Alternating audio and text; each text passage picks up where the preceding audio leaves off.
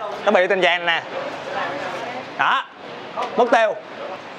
Đó, lúc có lúc không, lúc có lúc không. Đó. Rồi mình lắc á, cái nó rớt cái tan nó ra rồi. Bây giờ là hết rồi.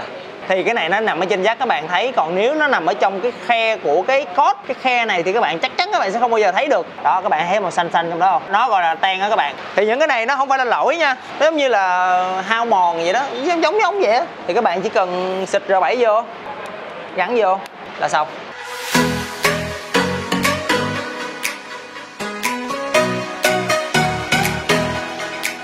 Ok, chào mừng các bạn đã quay trở lại với Xem Shop. Hôm nay mình sẽ review cho các bạn một cái lỗi mà mình nghĩ là ai rồi cũng sẽ bị. Đây là con Satria phiên bản Rider of Satria các bạn. Mình mới bị một cái lỗi mà mình không tin được luôn á. Mà cái này á cũng chả ai tin nó bị đâu. Giờ mình sẽ ảo thuật cho các bạn xem nha. Lại tiếp tục ảo thuật các bạn ơi. Bây giờ mình sẽ bật chiều nổ máy lên nè. Bây giờ mình sẽ như zin nè. Đó, nó đang sáng đèn nè các bạn thấy không? Có pha bình thường nè. Ảo thuật cho các bạn xem nè. Đó, mất nè, có nè, đó, và nó chập chờn nè, đó. Bị chập chờn nè. Thì nó bị từ cái này nè. Tụi mình cứ nãy giờ đủ thừa đủ thứ thằng hết. Haza nè, rồi cái dắt đèn nè, xong cuối cùng là bị từ cái cùm công tắc đèn của con xe này. Tắt đèn tắt mở nè. Hết rồi nè, nãy giờ lắc nó hết tan rồi. Lắc cái nó hết tan rồi các bạn ơi, là hết ảo thuật được rồi. Thì sâu trong này nó bị đóng một cái lớp tan.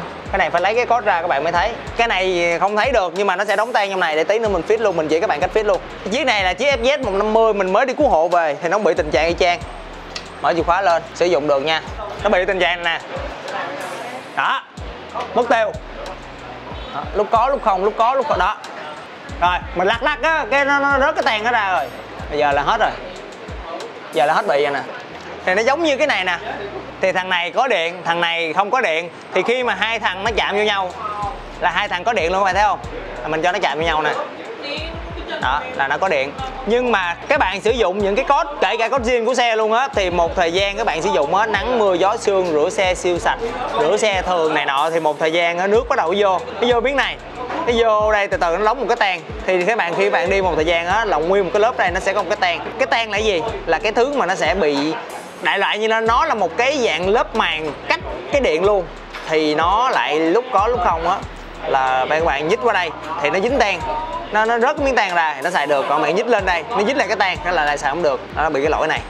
Thì cái lỗi này fit thì một phát một là xong rồi, nó sẽ không bị lại, nhưng mà nó sẽ khó chịu lắm. Nó thường tụi mình gặp ở trên chống trộm lần này lần thứ hai rồi, là bộ chống trộm không bị gì hết, chạy tới chạy lui đi làm đủ thứ trò hết. Cuối cùng là nó lại bị một cái lỗi từ cái xe, mà cái vị trí nào mà nó nóng đó, nó sẽ bị nhiều hơn là những vị trí khác.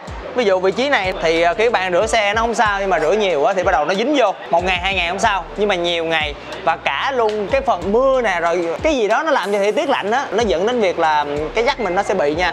Thì tụi mình bị ăn hành vì những cái lý do mà không ngờ được, không ngờ tới. Kể cả tụi mình đã làm lấy những cái dắt tốt nhất, nhập vào thị trường một cái dắt tốt nhất, cái code tốt nhất để cho nó ăn điện nè. Ví dụ như cái này nè, nổ máy đi thì mình lắc cỡ nào nó cũng không bị nè, lắc cũng không bao giờ bị. Kể cả đi bô lâu cũng vậy. Thì mình đã tính toán đến cái chuyện này rồi, nhưng mà lại không tính được cái xe, không tính được cái xe nó sẽ bị. Thì bây giờ nó bị. Thì những cái cách nó rất là đơn giản ha. Thì một ngày nào đó nếu các bạn bị cái tình trạng là lúc có lúc không, tân ổ gà cái lại có, tân ổ gà cái nó lại không có, hay là các bạn lắc cái cổ nó bị này bị kia, thì các bạn nên tìm hiểu tới cái lỗi này đầu tiên, là cái lỗi đóng tan. Xịt R7 vô, R7 nha, là nó sẽ xả đi cái tan đó ra, hay còn gọi là rỉ sét á. Mà rỉ sét thì nó có điện các bạn, còn mà rỉ từ nước mưa thì lại không có. Bạn cứ yên tâm á, là cái R7 này nó cách điện hoàn toàn, cách điện 100% luôn, cho nên là cứ phải xịt vào, chắc là phải rất là lâu sau nó mới bị lại á. Để mình coi ở đây có cái nào nó bị không, để mình cho các bạn xem. Những cái xe này nó ít lắm, thường ổ khóa là hay bị. Rồi ở đây thì các bạn biết sao không? Do đặc thù của nó là đứng, thì á, khi mà rửa xe nước mưa hay là gì đó nó xuống đây thì nó luồn vô mấy cái chân dắt này, nó dẫn đến việc nó chập chờn.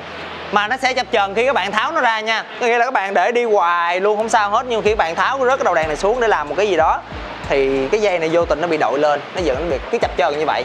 Hoặc là khi các bạn lắp á, thì gắn đầu đèn vô, nó đè cái dây này vô thì xài được, tháo ra thì nó lại hở ra, nó lại xài không được. Thì những cái này các bạn xịt thì những cái xe này đã bị rồi, mình nghĩ là mấy cái dắt này cũng sẽ bị luôn, cho nên mình sẽ fit luôn. Đấy nè, cuối cùng có đây. Xe này mới đi 10.000 cây các bạn ơi. Đây nè, nó bị cái này nè, các bạn thấy cái lớp này không? Đó, nó bị cái lớp này nè, cái lớp này nè các bạn thấy không? Cái lớp này nè. Thì cái này nó nằm ở trên jack các bạn thấy, còn nếu nó nằm ở trong cái khe của cái cốt, cái khe này thì các bạn chắc chắn các bạn sẽ không bao giờ thấy được. Không thể nào mà thấy được, tụi mình làm chuyên nhiều như vậy tụi mình cũng không để ý tới cái này nữa mà. Nó bị từ cái này. Đó, để coi phần bên này có bị không? Phần bên này bị nhiều hơn nữa các bạn. Đây, em ở đây, em ở đây. Đó, các bạn thấy màu xanh xanh trong đó không? Đó, nó gọi là ten á các bạn, nó gọi là lớp ten á. Đó, nằm trong đây. Các bạn sẽ gặp nhiều hơn và thường xuyên hơn và rõ ràng hơn ở những cái xe đời xưa, là những cái cọc bình mà còn xài cái bình ắc quy nước á, ắc quy châm nước và sạc bình đó thì các bạn sẽ gặp nhiều hơn. Còn bình khô nó đã bớt đi, nó đã giảm được rất là nhiều rồi, nhưng mà vẫn gặp ở trên những cái Cos-Jack. Thì những cái này nó không phải là lỗi nha, nó giống như là hao mòn vậy đó, giống vậy á. Thì các bạn chỉ cần xịt R7 vô, gắn vô là xong. Thì xe này đã bị cho nên là mình fit làm giùm cho khách luôn. Mình cũng sẽ dặn mấy đứa trong shop là nếu như mà mở xe ra mà có một cái khả năng nó bị á thì mình cũng xịt luôn ha. Tại vì cái này mua cũng không mắc lắm, mà xài rất là lâu thì nó mới hết. Thôi lau lại xe giùm anh nha.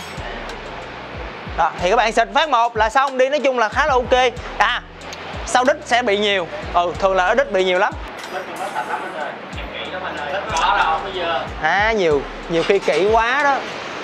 Kèn của xe 2 lần mà. Trời ơi, mới 10.000 cây rồi nó bị các bạn do rửa xe. Thật ra nó vậy nè, mình chỉ chia sẻ thôi, làm thì phải hiểu về nó. Các bạn rửa xe nhiều thì ok, tốt thôi, cho xe nó sạch thôi. Nhưng mà nó có một cái nhược điểm, đó là đây là nhược điểm của nó. Đây là lần đầu tiên mình thấy trên con xe này nó bị luôn á. Nó chỉ đơn giản là bị đóng tan, nó dẫn đến tình trạng đó thôi. Và bây giờ đã xịt R7 là giải quyết xong. Rồi ok, các bạn hãy lưu ý những cái lỗi như thế này. Và tụi mình thường xuyên gặp ở cái mùa mưa á, mùa mưa tụi mình gặp nhiều lắm. Trên cái jack của mình á thì về cơ bản là nó cũng mới, nó vẫn sẽ bị thôi, nhưng mà một thời gian rất là lâu sau nó mới bị. Thì nếu như các bạn có gặp những từng trường hợp mà tương tự là chập chờn, lúc có lúc không, nhân điện đụng cái nó có điện mà không đụng thì nó không có điện, thì các bạn nên lưu ý những cái lỗi này. Rồi, các bạn có thắc mắc gì cứ bình luận bên dưới mình sẽ đáp nha. Bye bye.